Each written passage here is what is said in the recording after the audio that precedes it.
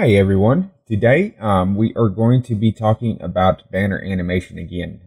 Here recently, over the past week or so, I've been getting some emails and some comments and stuff about people losing their backgrounds following a previous tutorial that I had did. I had been planning on doing something again on banners. I just don't mess with banners too much anymore. I don't have a need to be making them now, but still seems like there's a lot of people interested. The thing is that they were saying that they kept on losing their background. So if I go to filters, animation, and I play this banner that I just made, it's nothing special, just something that I just threw together. You'll see that I have the background here, and the GIF was over here. So I'm going to go ahead and I'm going to open up a second part to this, and I'm going to, this thing allows me to raise this up just a little bit, and as you can see, what I had to do was I started out with the regular background, and I had to go ahead and duplicate this background and set it in between each layer all the way up for each frame of the animation. And then what you do from here is you go and you merge these down. So we're going to go ahead and I'm going to open up another GIF. Just right here, actually, and I'm going to cancel this, and I'm going to save this real quick, and I'm going to come back over here, and I'm actually going to close this one because I'm going to file, I'm going to go new, and I'm going to open a new image, press OK, and then I'm going to go file and then open as layers, and then I'm going to open this now. And I'm going to go ahead and I'm going to hold down shift, and I'm going to click right here, and I'm going to link all the animation together. Then I'm going to unlink the background, and I'm going to press M on my keyboard so I could move this layer around, and I'll just put this over here. I'm going to press shift T to bring up my scale tool, and I'm going to scale this up. So I'm going to press scale now. And I'm going to press M on my keyboard, and I'm going to press Shift T again, and I'm going to scale this up just a little bit more. Press M on my keyboard, and we only want to get these guys in here.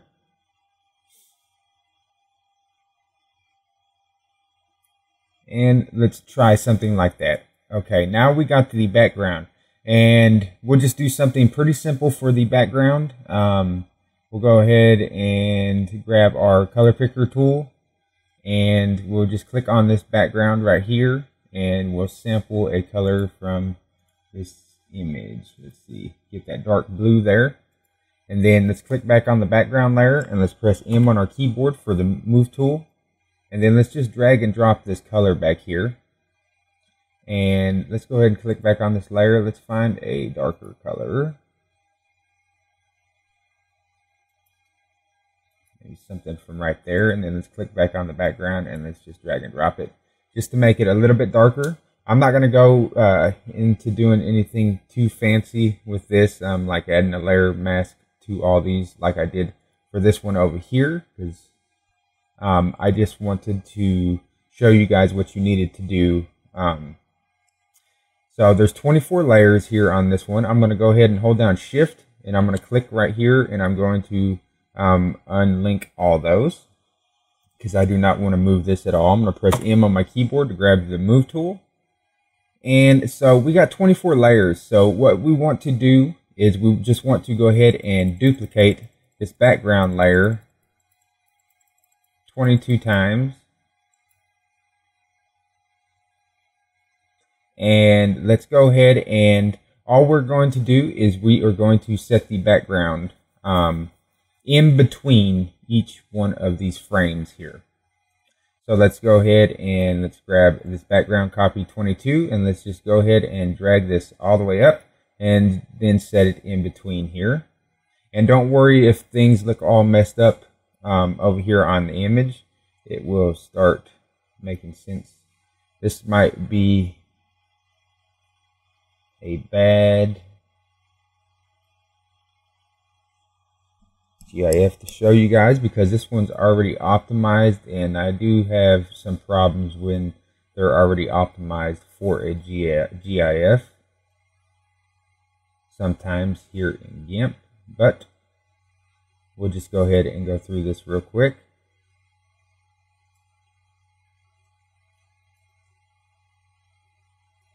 And I'll probably speed up the rest of this process just so it don't you guys don't have to sit here and watch me do these steps a bunch.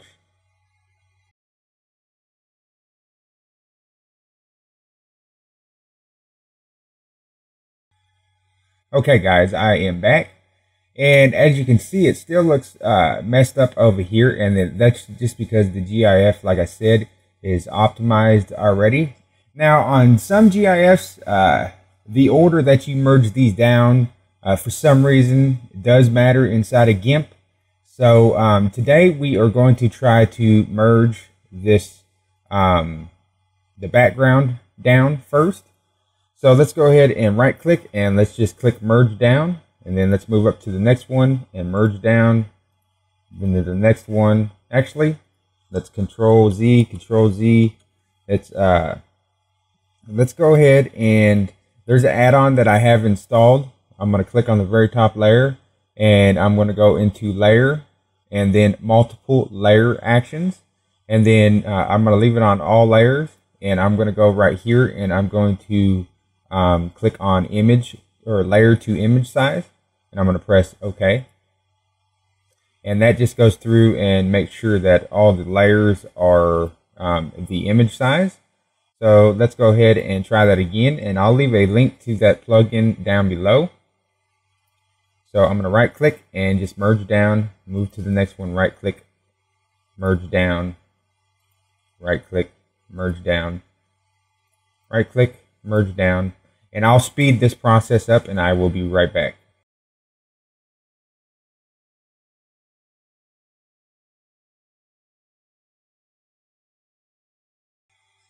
Okay guys, I am back and I got all those merged down. So let's go up to filters and then animation, and let's see if this will play back correctly. And so we're going to hit play. And as you can see, since that GIF was optimized already for another GIF, it looks super messed up. So that is a problem that a lot of people's been having. And so if you see a GIF like the one that we had, let me reopen it in its own little document here, and you see that it's optimized like this, like all these layers are pretty much all transparent, and they just have the background. 95% of the time they're not going to work. So I wanted to demonstrate that. So we're going to go ahead and we're going to close out of this, and we're going to discard the changes, and then I'm going to go to File, Open, and I'm going to open this GIF again like I had before. And I'm going to go to File, New, and we'll just make this 950 for the length. Press OK, and oops, I did that backwards. Anyways, we'll just go ahead and open this back up as layers real quick, and then I'm going to hold down Shift and link all those together and unlink the background. I'm going to press Move to grab my Move tool, or I mean M, sorry, for my Move tool. And you can move this on whichever side you want. I'm just going to move this over here for now, and then I'm going to go ahead and go back up to my layer, multiple layer actions again, layer to image size, all these again, just like that. And then I'm going to go ahead and click on this layer, and I don't know if you guys can see this or not, but if I click on it, it sort of kind of gets a little bit bigger, but you'll see that the transparency is not there. And these GIFs will indefinitely work. So let's go ahead and click on the background real quick, and we're going to do the same thing again. We'll click on the first layer, and we'll just sample one of these colors from here and click back on the background layer and drag and drop that. Let's grab something darker. Let's try that color. Drag and drop, make it just a little bit darker. Let's go ahead and press M on our keyboard for the move tool. And I'm going to come back up here, and I'm going to hold down Shift, and I'm going to unlink all these again. And then the background layer, let's see how many is there. There's 36. So I'm going to duplicate this background layer 34 times.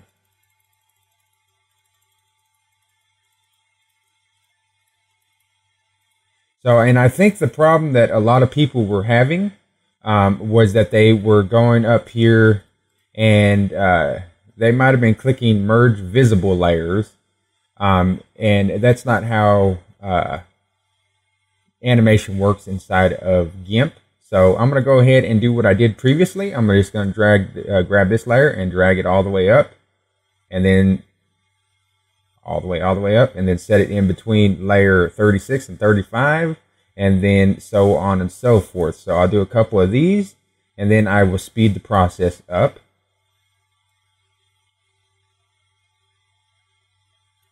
Alrighty guys, I'm going to speed it up now, and I'll be right back.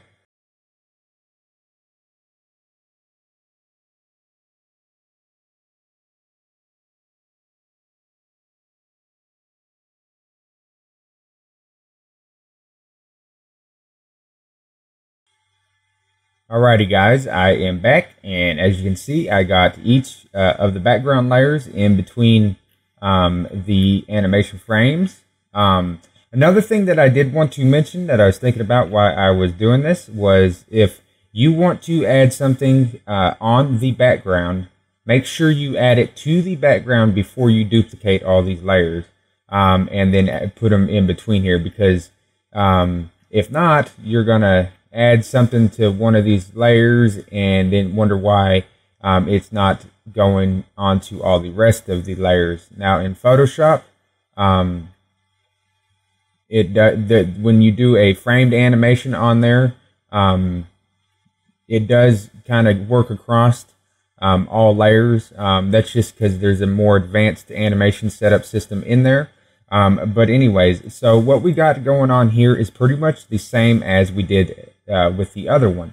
And now all we want to do is we want to go through and we want to merge the GIF layer to the background. We don't want to merge the background to the GIF. We want to, I call them GIFs, GIFs, whatever you want to call them. You don't want to add the background to the GIF, because if I did that, I right click and I merge down, you'll see that your background is just going to cover up the GIF, and it's going to defeat the purpose. So I'm going to go ahead and click on the GIF, and then I'm going to merge that down to the background. So I'm going to right click and press merge down, right click, merge down, right click, merge down, right click, where's merge down? Merge down, right click, merge down. And I'm actually going to show you guys a little trick. So if you go to edit, then go to keyboard shortcuts and just type in merge down. You'll see merge down right here, and I'm going to make it Control E. And what is Control E? Export from the file group, huh? Okay, we'll go Control. Let's see, it'll work better with my fingers. Control Shift E. Export as. Control. That's weird on my finger. Control Alt E. There we go. We'll set it for Control Alt E. Now I just come over here and I set on this and Control Alt E, Control Alt E, Control Alt E, Control Alt E, Control Alt E, and I'm going to speed up this process, and I'll be right back.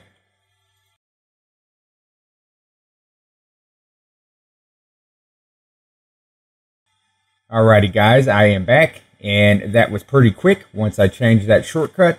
Normally, I do have a shortcut for merging down, but I went ahead and I had to do a fresh install inside of Gimp the other day because I'm trying to fix my tablet inside of Gimp. But anyways, so I put my shortcut for merge down to Control-Alt-E. You could put it to whatever is easier for you, and it speeds up the process a bunch.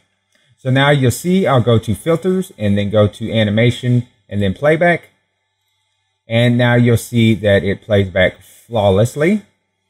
So that is how you guys go ahead and add your background to a GIF. I'm not sure what everybody else was doing and how come they kept on losing their background.